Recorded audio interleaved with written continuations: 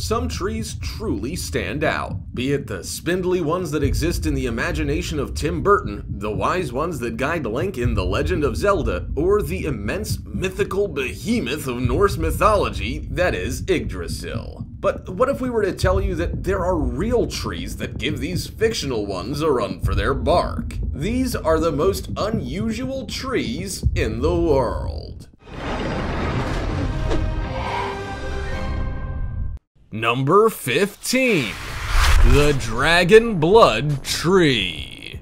The Dragon Blood Tree, also known as the Dracaena cinnabari and the Socotra Dragon Tree, is not your average tree. If it was, then, well, you wouldn't be learning about it, would you? Oddly enough, it's not only its appearance that's a bit odd, but everything else about it too. The Dragon Blood Tree is native to a part of Yemen called Socotra in the Arabian Sea. It looks like an upside-down crown with a densely packed top. Just imagine an umbrella and you'll be describing the Dragon Blood Tree. It has leaves at the end of its youngest branches only, and these are shed every 3 to 4 years. It also grows small, fleshy berries that are eaten by birds. It's what the berries secrete that cause the tree to get the name of Dragon Blood Tree. They release a deep red resin that looks like blood and is a bit abnormal compared to the berries on other trees. Even though habitat loss highlights an uncertain future for this tree, it still has many uses. The gum resin from the roots is used in toothpaste and as a stimulant, and the leaves are a carminative. The trees are also harvested for the dragon's blood resin, which is used in dye. Like this video, smash the subscribe button and click the notification bell right now, or Slenderman will come from under your bed while you're sleeping.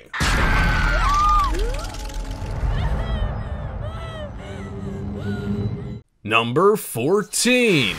Shipworm trees. Okay, so this isn't a tree, but once you learn more about shipworms, you'll realize why we believe they're worthy of a mention. They do relate to trees, and they are unusual. Shipworms, also known as Teredo nivalis, are mollusks that live in saltwater and dine on wood. They are a type of creature with an identity crisis, for they look like a worm but taste like a clam. Apart from a small, hard portion on their head, which they use for drilling into wood, they are soft and squishy. In the Trot province of Thailand and throughout Southeast Asia, these squirmy little critters are prized food. People will go out into the water looking for submerged pieces of wood or trees that may contain shipworms. A good sign that they're there is a small hole in the wood. You can then gently slice the wood with an axe to reveal the shipworms tucked inside. Well, then what do you do with them? Well, you eat them. You can eat them raw, but you run the risk of waterborne diseases. Most people cook them in a dish called Gaeng Liang Priang, which is a type of curry. The worms are cut into small pieces, then cooked with a range of other ingredients like banana flour, shrimp paste, and Thai chili. Number 13. Juniper tree. The juniper tree doesn't look all that unusual. In fact, it's made up of around 70 species throughout North America, so it's more common than unusual. Juniper varieties can all be classified as alternating leaf pattern species. It has needle-like leaves, but some species have scale-like leaves that possess oil glands. Alongside the leaves, the juniper tree has small brown or blue berry-like cones that appear waxy and gray. It takes around 3 seasons of growth for these to mature, and have between 1 to 12 seeds in a cluster. So that's all standard stuff, but there's something unique about this tree, and it's the usefulness of it. The world has hundreds of thousands of tree species, and many of them are of no particular use to us except for timber. The juniper tree, however, is well utilized in many ways. The berry-like cones are used for food flavoring and alcohol like gin. The oil from the tree is also used in diuretics and perfumes. Then there's the wood. You won't find all too many pencils, fence posts, or cabinets that don't have fragrant juniper wood used in their making. This tree might not be rare or unusual in its looks, but it is when you consider how many uses it has. Number 12. The cashew tree. The cashew tree is an evergreen tree that is full of surprises. It is most commonly found in Central America, Northern South America, Brazil, and the Caribbean islands. It grows up to around 46 feet high, while the more profitable dwarf cashew trees stop growing at about 20 feet. And here I can show you the cashew tree fruits. There's far more to this tree than meets the eye, even if it's clear by looking at the cashew fruit on it that it's gonna have some weird and wonderful features. The cashew seed and cashew apple are both grown on the tree. The cashew seed is, in fact, the cashew nut we all know and love. It's proven popular in cashew butter, cashew cheese, and all manner of other delicious snacks and treats. Believe it or not, even the shell of the seed is useful. It has unique derivatives that can be made into waterproofing products, paints, lubricants, and even arms production dating back to World War II. The cashew apple, on the other hand, is what the nut attaches to. It can be eaten fresh, fermented, made into alcohol, or cooked in a hurry. People even use it to make jam, chutney, and preserves. Number 11. The dinosaur tree. Okay, as you probably guessed, the dinosaur tree is not its scientific name, but you'll quickly see why it's called that. It's actually the Wollemi pine tree, and it's the rarest and oldest species. This is a Wollemi pine. They are one of the world's rarest plants. It dates back to around 200 million years ago and was learned about from fossil records rather than the real thing. In fact, up until 1994, it was presumed extinct. That was until a bushwalker at Wollemi National Park, just outside of Sydney, Australia, stumbled across it. It was called the Botanical Find of the Century, and the tree has become the focus of several studies. Thanks to its comeback, there will be a time when you can grow a Wollemi pine tree in your own backyard, and you'll likely want to, for they're quite spectacular. They grow up to around 130 feet high and have beautiful light green and dark green foliage with two types of leaves. The best way to bring this tree back from the brink of extinction is by growing as many of them in pots, gardens, and parks as possible. Any purchases of this tree then go toward conservation research and protecting its future. Number 10. Tree of Chuli.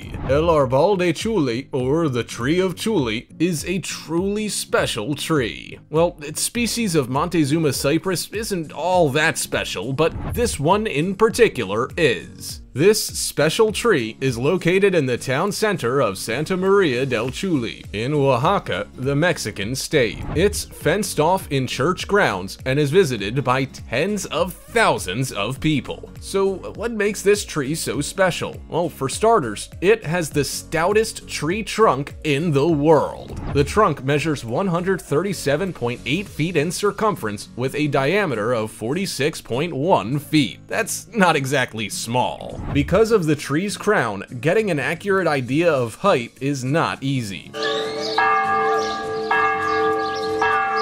However, it's thought to be around 116 feet tall. Even when you consider how large its trunk is and how tall this tree is, those points still aren't the only reasons why the Tree of Chuli is so special. It's thought to be between 1,200 and 3,000 years old, with the date of seeding based at around 400 to 600 AD. That's old. Legend has it that it was planted by the priest of the god of the Aztecs, known as Ehecatl, the Aztec wind god. Given that it's on church property, that idea does seem to carry some weight. Number 9. General Sherman Tree. You won't find yourself in too many situations where you make a trip just to see a tree. But this could be one such situation, for the General Sherman Tree is most certainly worth viewing in person. This tree in California is the world's largest tree. It is 275 feet tall, 36 feet wide at the base, and 17.5 feet in diameter. Imagine trying to cut that down for firewood with a regular chainsaw. This tree is truly something special. It's accessible by 2 trails to the north end of the giant forest. and there are even park shuttles to get there. As the roots of this tree are very shallow, there's a fence to protect them, and visitors must stick to the paved pathways to get a closer look. If you think the General Sherman tree looks large far away, then getting up close and personal will blow you away. The largest branch is 6.8 feet long, and the circumference from the ground is 102.6 feet. Getting your photo with this tree is quite a memorable experience. But its dimensions aren't even the most amazing part. The tree is still growing. Every year, it adds enough wood to make a 60-foot tree. Even at 2,200 years old, it continues to thrive. Number 8. Silk Cotton Tree. The silk cotton tree, or kapok tree, is a huge tree that's native to Africa, the New World, and is now in parts of Asia. It grows up to around 164 feet and will grow as much as 13 feet in a single year.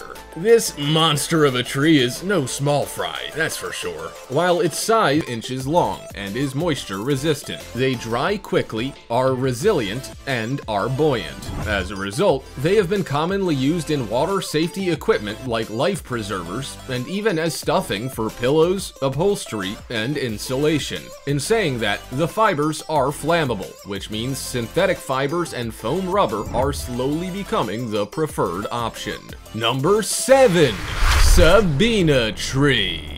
You won't find all too many trees as strong or as noble as the Sabina tree. Even as they battle the elements at high altitudes, the Sabina tree continues to thrive. What's particularly fascinating about this tree, which grows up to around 26 feet tall, is how it prefers challenging weather conditions to anything remotely normal. From salt air to wind, rain, and the pressures of coastal conditions, nothing's a problem. Instead of dying, the tree just forms its trunk shape depending on the way the elements have pushed it. It's not uncommon to see them bent almost in two, almost like a stooped older man. The bark of the Sabina tree varies from a gray-brown shade to red-brown. The fruits contain up to 10 seeds, and these are spread by raven, one of the very few bird species which prefer to eat them. This tree has also been around since ancient times and is abundant in Ibiza. Its rough outward appearance and its inner strength are thought to be a metaphor for the people of Ibiza. That's why it's considered a strong and noble tree. Number 6. Baobab Tree. When you think of a succulent, you picture a small potted plant in an apartment building for the neglectful plant parent. Believe it or not, a 200 million year old tree that grows to around 100 feet tall is also a succulent, and it's called the baobab tree. This beautiful tree is the symbol of the African continent. It predates the splitting of the continents over 200 million years ago and humanity. Therefore, it's no spring chicken. This beautiful tree thrives in the African savanna even when nothing else does. Consequently, it has become a symbol of positivity. Given that it's a succulent, it will absorb as much water as it can in its trunk during the rainy season, then use it to produce fruit in the dry season. As a result, it's called the Tree of Life. They can live for around 5,000 years and have a circumference of about 165 feet. Because of its size, it is loved for its ability to provide shelter, food, and water for both animals and humans. That is quite often why, when you see a baobab tree, you see signs of communities and life nearby. Number 5. Tree of Life. We may never understand the meaning of life, and that's okay. It's a pretty big undertaking to ever try and understand it. But do you know what's equally as hard to understand? How a single tree manages to survive in an unforgiving environment with no water source in sight. Aptly dubbed the Tree of Life, or Sharajat al-Hayat, the 32-foot mesquite tree in Bahrain is mind-boggling. It stands on its own in a harsh climate and has managed to survive in a remote desert for around 400 years. Of course, most people know that this tree, and many like it, can store water in their root system. But in order to store water, you need to be able to find it, and the desert just doesn't have any. Because of how strange the tree is, there are many legends surrounding it. Some believe that it's the site of the biblical Garden of Eden, and that's how the tree has managed to survive. Others believe it has been around since pre-Islamic times, and that the ancient Sumerian god Enki protects it. We're still no closer to finding the answer. Number 4. Basket Tree. The basket tree is a somewhat ominous name for a tree. You may not even guess how it got such a name, for it's definitely no species we've ever heard of. And that's because it's not. Instead, the basket tree is just one of an entire collection of uniquely shaped trees. Others in the collection include the two-leg tree, needle and thread tree, and the cube tree.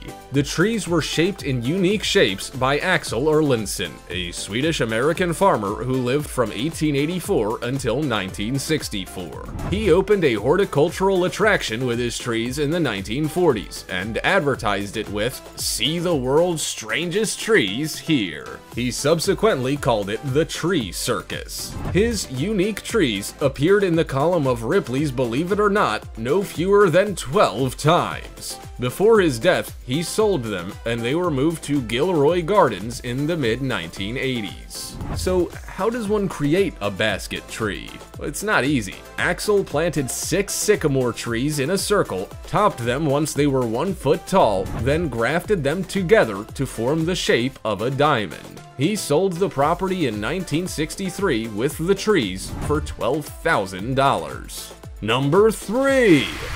Cannonball Tree. If you want to be wowed by a tree, then let it be the cannonball tree. This shrub can't help but put a smile on your face.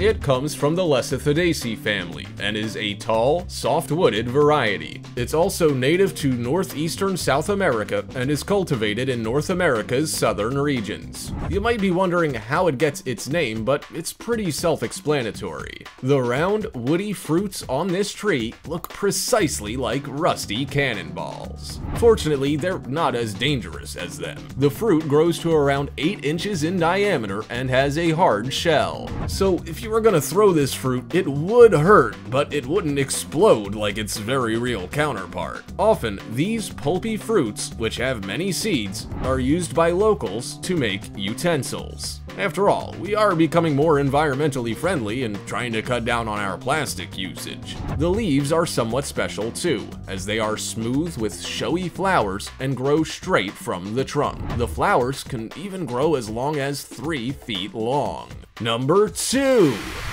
Wisteria. Okay, you caught us. The wisteria plant in Japan is not a tree. Technically, it's a vine, but it's well worth learning more about. This particular plant is the largest in Japan and is located in the Ashikaga Flower Park. While it's not the largest in the world, that doesn't mean it's small by any means. This vine is half an acre and is thought to date back to around 1870. You'll find the most enormous wisteria in Sierra Madre, California, which is about 4,000 square meters. Its fairy tale-like appearance makes it a worthwhile attraction to visit, particularly when it's producing its beautiful pink and purple flowers. You might be wondering how this half-acre vine is holding up, given that vines need to climb something. Vines can become quite heavy, especially this one. So it's all held up on steel supports. These supports allow visitors to walk under the wisteria and admire it from below. So while the wisteria in Japan at Ashikaga Flower Park is not a tree, we're pretty sure we're forgiven. After all, it's hard to find something as beautiful as wisteria in full bloom. Number 1. Windswept trees. Most trees and plants take the elements in their stride. After all, some trees manage to grow in the desert with no water sources. But these trees take the term adapting to a whole new level.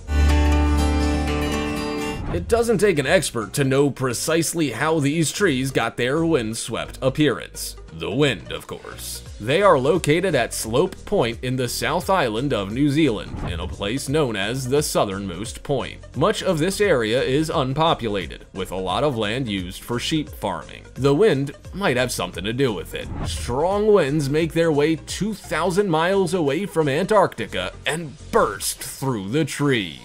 It's clearly quite a common issue, for the trees have a permanent slant along the rocky coastlines of this region. However, don't let the wind put you off from visiting this isolated part of the world. These magnificent trees are a stone's throw away from beautiful walking tracks and bodies of water around the Catlins. There are also plenty of areas to go walking on the beach and a quaint little campgrounds to call home for a few days. As you can see, nature is pretty beautiful. There's more to the average tree, bush, and shrub than meets the eye. Have you ever seen any of these trees in person? Did they live up to the expectations? Also, check out our other cool stuff showing up on screen right now. See you next time!